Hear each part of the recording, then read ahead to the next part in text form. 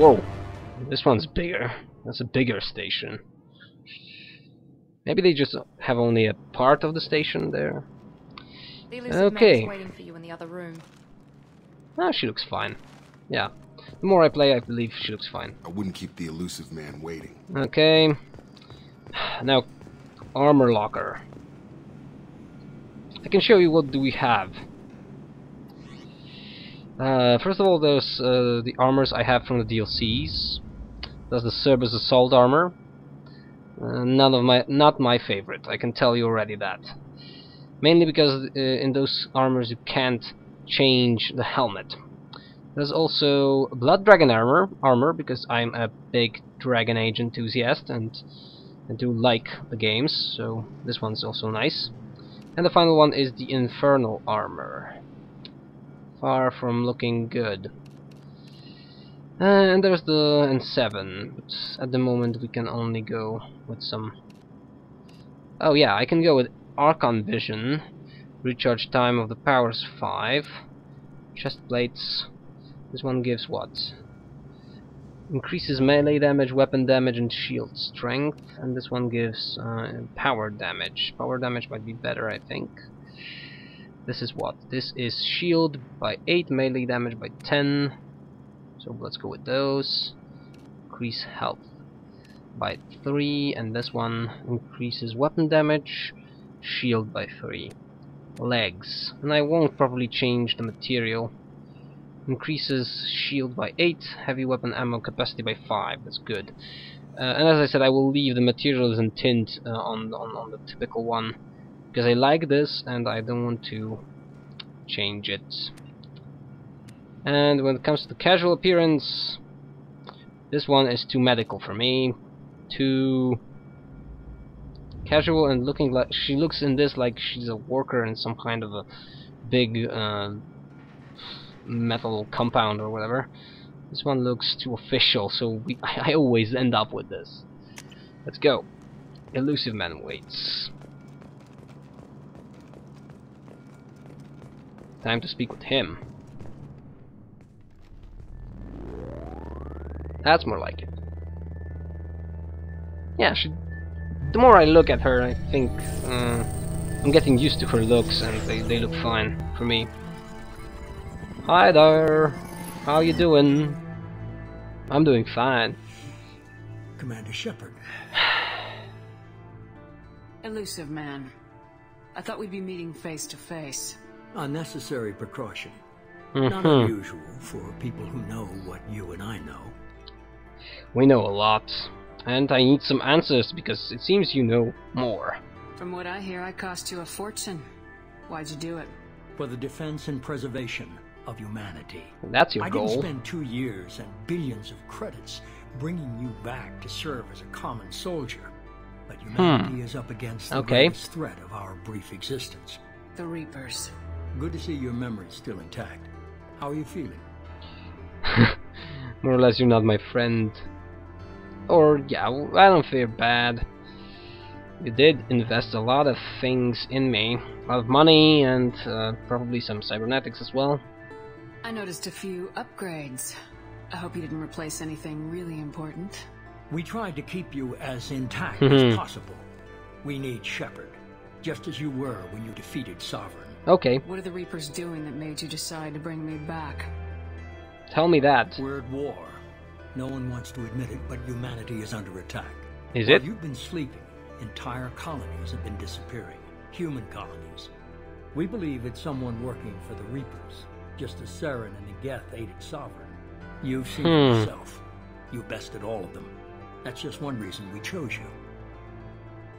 Yeah, why me? You could have trained an entire army for what you spent to bring me back. You're unique. Not just in ability or what you've experienced, but in what you represent. I'm a symbol now, right? Humanity at a key moment. You're more than a soldier. You're a symbol. And I don't It's nice know to be a if the symbol. Reapers understand fear, but you killed one. They have to respect that. Okay. Anything more about the abductions? Sovereign was trying to harvest all life in the galaxy. Why would the Reapers target a few human colonies? Hundreds of thousands of colonists have vanished. I'd say that fits the definition of harvesting. Nobody's paying attention because it's random, and the attacks occur in remote locations. I don't know why So they keep to suddenly the targeted borders. humanity. Maybe you got their attention when you killed one of them. That's the most possible outcome. That was the... yeah, I asked about abductions, I asked about alliance. If this is a threat against humanity, you need to mobilize the Alliance. They suffered substantial losses fighting Sovereign. Yeah, But that was rebuilding my still stretched decision. too thin to waste resources verifying the Reaper threat. Blaming the abductions on mercs and pirates is easier and more convenient. And what do you mean? Who the hell are you people? Fighting a war doesn't seem like Cerberus. Why are you involved? We're committed to the advancement and preservation of humanity. If the Reapers are Yes, that targeting will us, trying to wipe change, us I out, think. Cerberus will stop them. If we wait for politicians or the Alliance to act, no more human colonies will be left. Fine. Have it your way. Not like I have a choice.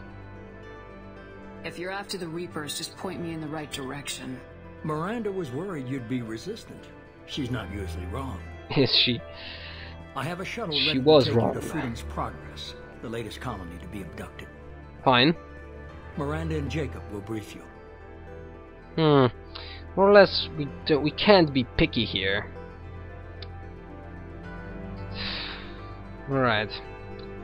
What are you expecting? I like this third option, because it's always sort of in the middle between these two, and not only because it's here in this part, but it has this tone in it. What do you think I'll find there? If I knew that, I wouldn't need to send you. Find any clues you can. Who's abducting the colonies? Do they have any connection to the Reapers? Okay. I brought you back. It's up to you to do the rest. Fine.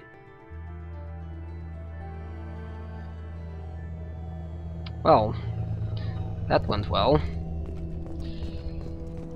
I haven't done this dialogue this way, I think. I always asked him about the things, people, you know. You there, Icy Queen. The Illusive Man is very impressed with you. I'm eager to see if you can live up to his expectations on this mission. Just remember who's in charge. The best is not enough. You sound kind of jealous. What's the matter, Lawson? Worried you're not his favorite anymore? I've proven my value to the Illusive Man. Let's hope you're able to do the same. Yeah, there's a problem here, and we know it.